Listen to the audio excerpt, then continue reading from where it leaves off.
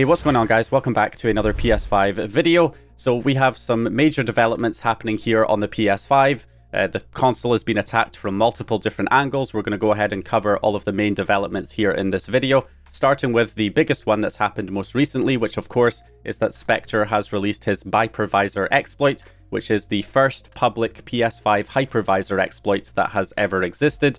So this is a pretty big deal. It's the first full chain exploit, essentially bringing the PS5 to the same level of exploit that we have on the PS4, which we've never had up until now. We've had hypervisor workarounds, which were not perfect, that had a lot of issues, like the lib hijacker. And now we finally have the first proper hypervisor exploit. Now, it does only work up to 2.50 firmware right now. It will support 1.x up to 2.50. The initial release only supports 2.50 firmware right now. Offsets will have to be gathered on the other firmwares to get support for those. So this is still very early stages. It was just released only a few hours ago since I'm recording here. Now this is coming to us after the hardware.io conference where Specter did his talk showcasing the exploit.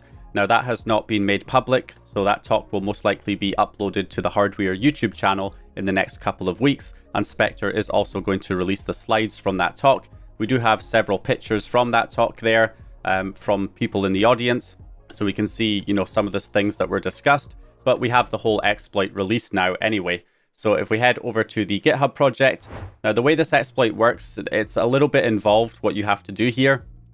So if we go down to the instructions, there's actually two exploits included. There's a jump table exploit and a QA flags exploit. It seems the jump table exploit is the older exploit, and the one that you're really intended to use is the newer QA flags version. So if we head down here to important notes, it says currently only 2.50 firmware is supported for homebrew enabler hen support. For other firmware versions will be added at a later time. The exploit payload is byepervisor.elf.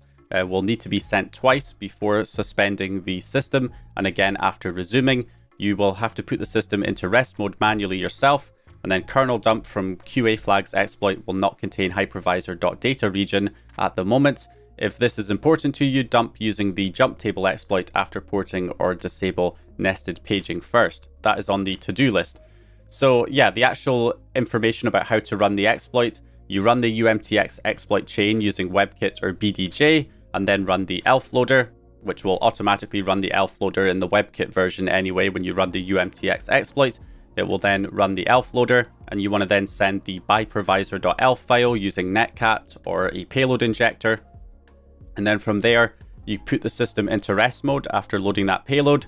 You then power the system back on, and then you send the byepervisor elf file a second time. Now you can do this using John Tornblom's elf loader, which will run in the background, I believe, and recover after rest mode. So it'll still be running. You can just send the elf file again.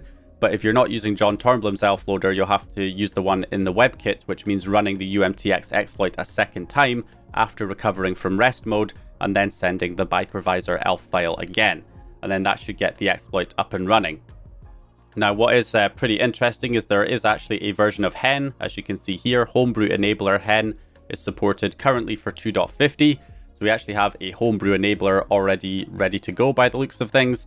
So yeah, pretty exciting stuff here. This is still the very early version of it. Now I know there's not a huge number of people that are on these older firmwares, 1.x and 2.x, but you know, this could certainly help development, improve developments overall, even for higher firmwares, because being able to dump the kernel and being able to access it could lead to new developments that could perhaps be ported to higher firmware. So there could still be some benefits that come out of this for people on higher firmwares, even if you're not on a 1.x or a 2.x firmware right now.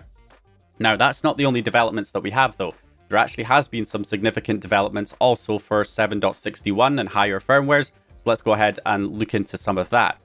In relation to the 7.61 UMTX exploit through the Blu-ray drive, so Hammer83 has managed to achieve stability with the Blu-ray drive exploit. So you can now run the Blu-ray drive exploit on firmwares up to 7.61 without kernel panicking and getting it to run all the way to completion. So when you run this successfully, it will say that kernel read write was serialized for a follow-up execution.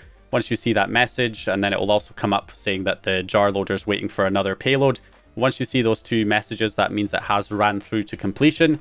and so far it seems pretty stable. I've not had any kernel panics. I've been able to use the UMTX1 snapshot and the UMTX2 snapshots that were uploaded 2 days ago, and they seem to be working just fine. We also now have a kdatadump snapshot.jar as well, which can allow you to actually dump your kernel data from your PS5, which means we're now moving into the next phase of development with this particular version of the exploit. We've moved on from trying to achieve stability to trying to actually get payloads ported, and part of that is being able to dump the kernel data for your firmware so that we can then get the necessary offsets from that kernel data to port payloads to work on your firmware version. So that's the stage that we're at the moment. We also have the PS5K stuff that's trying to be ported onto other firmwares too, although there is an issue where it's getting stuck at the moment at a certain point and is not able to gather all of the updates. I think we're still waiting for Slayer's Govy to perhaps find a way to, fix and update the porting script to get it into a working stage. There are other developers, people like EchoStretch, who are also working on improving the porting tool to be able to get all of the necessary offsets. So anyway, that's the progress that has been made there. We're also looking at a potential FTP server being ported over soon. So yeah, some good stuff going on there. So moving on to some more news. Yes, we're not done. We actually have Shuffle2, who has also done a talk at this time SAS 2024, which was the Kaspersky Security Analyst Summit, I believe. So you can see here, he made a post saying he's having a great time at SAS 2024. You can find the slides for my talk here. Didn't get through all the slides in time. And then he also provided a link to a tool he created to interface with the EMC, EFC, and EAP. So this talk was primarily about exploiting different components, hardware components on the PS5, the EMC, the EFC, and the EAP, one of those being the Southbridge chip, another one being the SSD controller, I believe. So he's created a tool to be able to access those devices, and he's posted the slides of his talk here, so you can go ahead and look through them yourself. So generally, this is mostly useful for the repair industry, for people trying to repair PS5 consoles, for getting things like error codes and having firmware dumps from these chips and various other things that can be useful in repairing consoles. So that's primarily what this is, but this could also provide some entry points, as it says here. So the Selena reasons to hack controls power, clocks, resets on the board, makes automation of the board easy. Think of it like baseboard management controller, BMC, serves as an entry point to hack anything else on the board. So yeah, this could potentially open up the door to some kind of hardware level exploits, or maybe just something close to getting a revert method or something like that going on the PS5. But for the most part, it's going to be mainly for, repairing, diagnostics, that kind of stuff. But it could potentially open up something interesting, hopefully. So that's what we've got there. And if we look at this, putting it all together, everything is wrapped into a Raspberry Pi Pico firmware and Python scripts, interfaces with various PS5 UARTs, and embeds the Selena exploit in Pico firmware for better determinism, easily inject code into EMC, EFC, and EAP, and poke at things.